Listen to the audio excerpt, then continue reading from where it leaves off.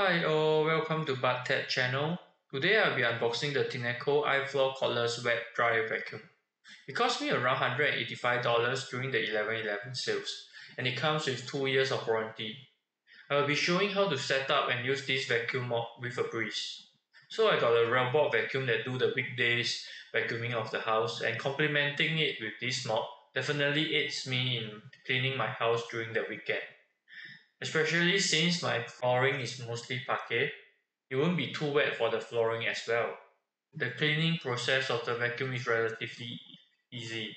You can press and hold the power button for self-cleaning before dismantling the part for thorough cleaning. However, there are some parts to note. You should not tilt the vacuum too much while cleaning under your sofa or bed. This is to prevent the black flowing of the water. Another will be cleaning the hair off the main brush, which a cutter is actually provided with the scrub. Please do like and subscribe to my channel below if you like it.